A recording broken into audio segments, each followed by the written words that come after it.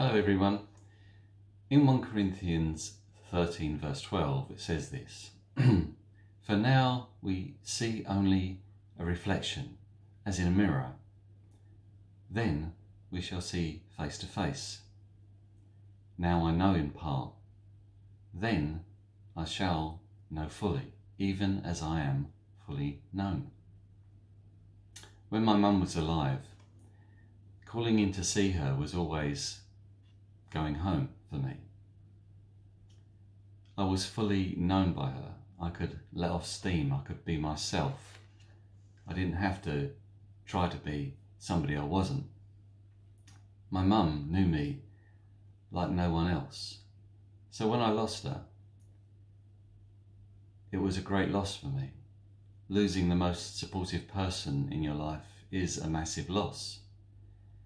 A big hole is left. Studies show that people who have caring support live longer, recover from illness faster, and find life more meaningful.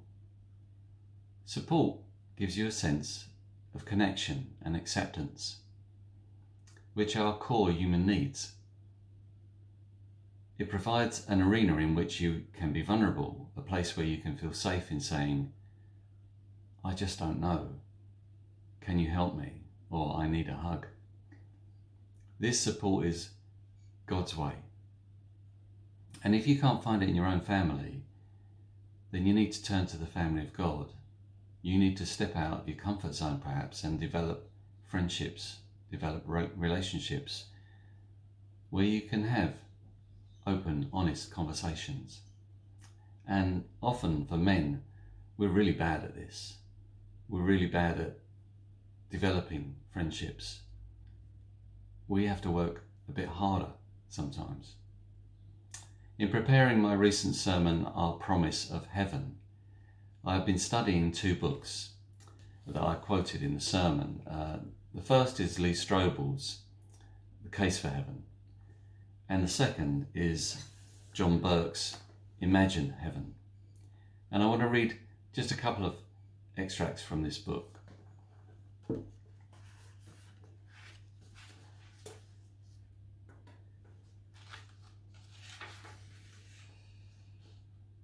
Reflecting on her experience of heaven, Crystal, who had been baptized but never felt loved due to the abuse she suffered in her early years.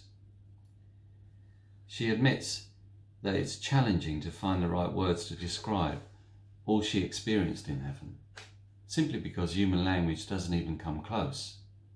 Words like beautiful, brilliant and amazing fall far short, she says. What I experienced in heaven was so real, so lucid, so utterly intense. It made my experiences on earth seem hazy and out of focus.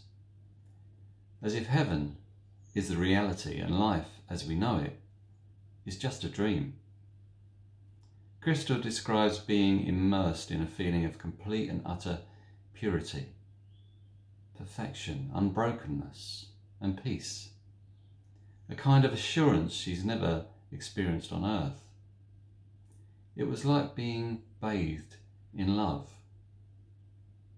She remembers, it was a brightness I didn't just see, but I felt.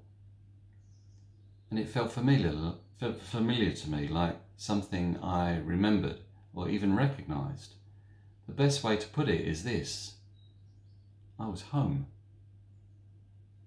Jesus travelled the countryside of Israel, teaching, feeding, healing and restoring dignity to people. He demonstrated the unconditional love of God, who values the most sin-stained human like a uniquely precious runaway child. As a result, the Crystals of the world flocked to Jesus.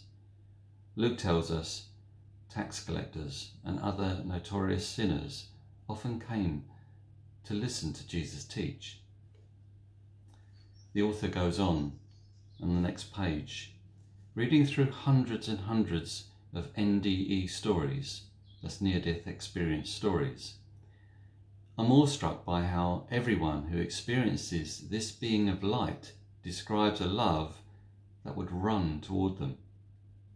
embrace them, value them no matter what, and simply want them home, and home is what they describe. Jeff left the scene of a fiery accident to find he was in a different place. This was a place of joy. It was familiar. It was home. I felt real, but I was not injured. I was myself. Sama, who grew up in the Middle East, found herself in the presence of love. He radiated an amazing love that contained deep acceptance. I felt neither condemnation nor shame. At first, I hardly dared look at Jesus. But after a time, I felt my body being lifted up. Then I was standing before him. As he smiled at me, relief poured over my soul. "Welcome home, Sama," he said in a voice sweet and gentle, yet also powerful. He opened his arms to me. His beautiful eyes were like blazing fires of consuming love that overwhelmed me. 1 Corinthians 13 verse 12 says, "Now I know in part, then I shall know fully, even as I am fully known." Heaven will be for us a place where we can truly be ourselves. No insecurities. For me, that means no more striving to be smarter than I really am. No more striving to sound braver than I really am. No striving to appear more virtuous than I really am. No striving at all. When we get there, you and I will be home, fully at peace, fully joyful, and, to our relief, fully known. Have a great day.